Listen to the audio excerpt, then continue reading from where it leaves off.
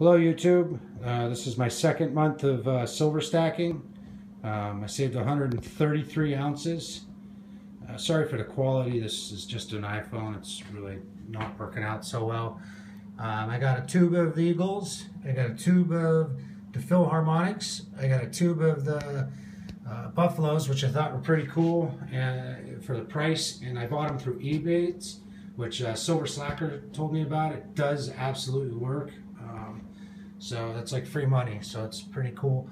I got a 10-ounce Scottsdale stacker. I got a 5-ounce Buffalo.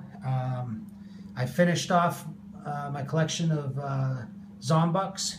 I got some commemoratives in the tubes, which I just got a really good deal on them, so that's why I bought them. I got some graded coins here locally that I got a good deal on. I did get a Panda, and I got a Libertad.